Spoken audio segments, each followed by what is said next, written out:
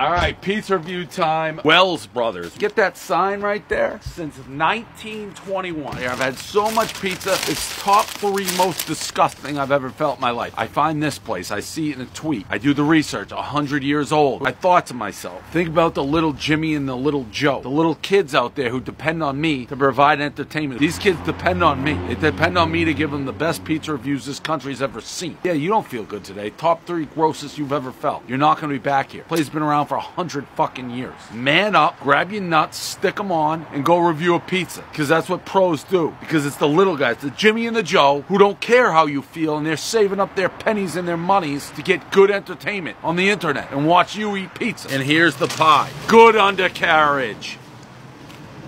Look at it. Look at it. Feel it. Breathe it. Look at that undercarriage. That's fucking spectacular undercarriage. 8-1. 8-1. I left it all in the field.